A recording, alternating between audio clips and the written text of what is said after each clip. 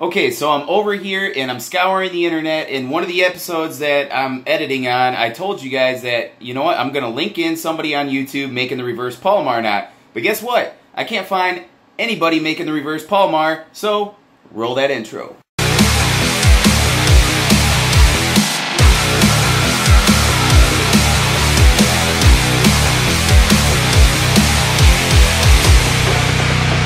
Okay guys, we're going to get into this 2-minute tip. We're going to learn how to tie the reverse Palomar. So here's an enticer popping cork. You're going to have one line run down to your hook.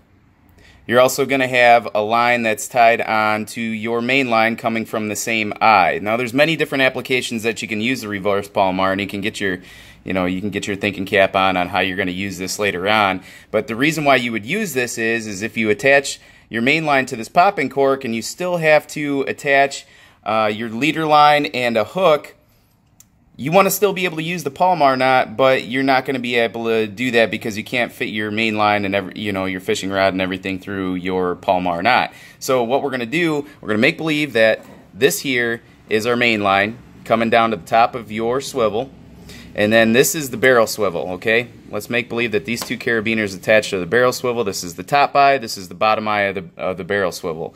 Now obviously you can't feed everything on this side through to make your Palomar knot on this side. So what you're going to have to do is this. You're going to act like you're going to build, or you're going to tie a regular Palomar knot. So you're going to double over your line, you're going to stick it through the other eye of your swivel, and then you're going to make that overhand knot.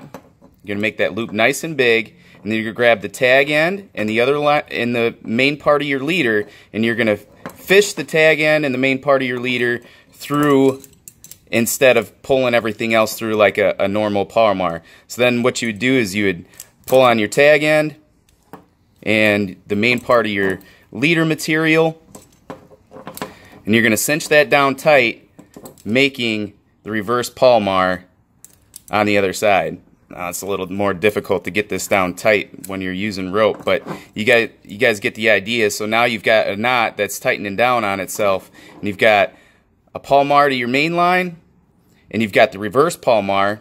You would trim this tag end off, and then you're free on the other end of your leader to do a Palomar knot for your hook.